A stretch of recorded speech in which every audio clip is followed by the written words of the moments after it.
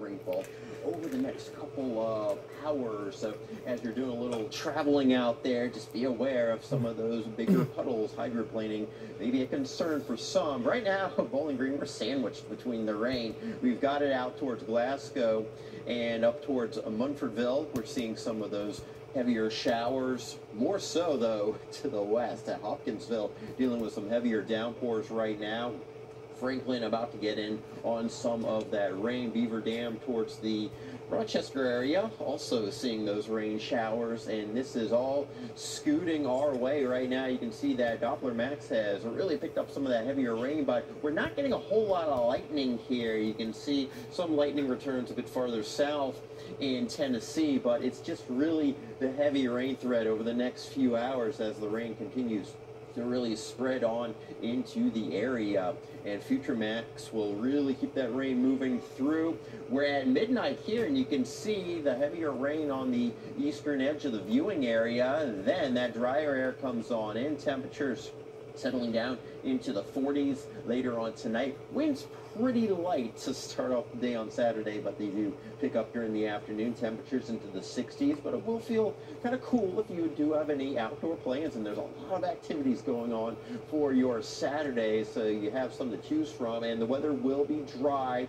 Now we will be dealing with that risk of a frost possible late Saturday night into Sunday, and you can see that our winds are coming in from the northwest, and those temperatures only into the middle and upper 50s during your Sunday afternoon. But again, it will be on the dry side. Temperatures right now, we continue to come down. Litchfield at 54 degrees, up there in Elizabethtown 55, Morgantown 54. Here in Bowling Green, we are at 59 degrees. Winds are pretty light overall, and as they do go pretty light, if not totally calm, Saturday night and Sunday nights, yeah, we're checking off the frost ingredients here. Could be dealing with that frost, and with folks putting those potted plants outside, bring them in, make sure that they are in a warmer location. And it's another reminder that, yeah, you can't quite put stuff in the ground just yet, because we can get some of those late season frosts, and if you have put anything in the ground, you can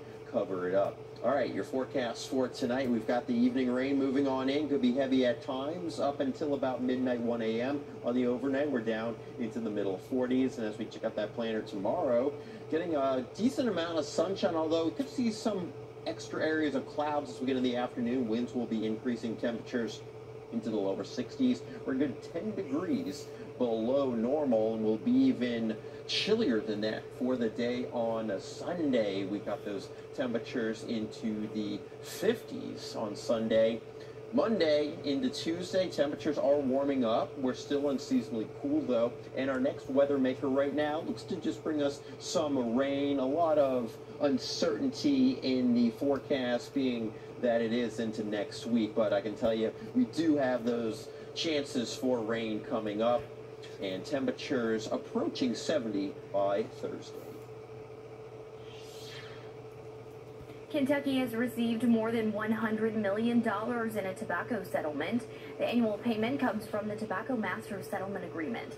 Kentucky and 51 other states and territories first made the settlement agreement with 4 major cigarette manufacturers in 1998. That resolved state lawsuits against tobacco companies for Medicaid and other health costs related to smoking. The Tobacco MSA is the biggest settlement in U.S. history.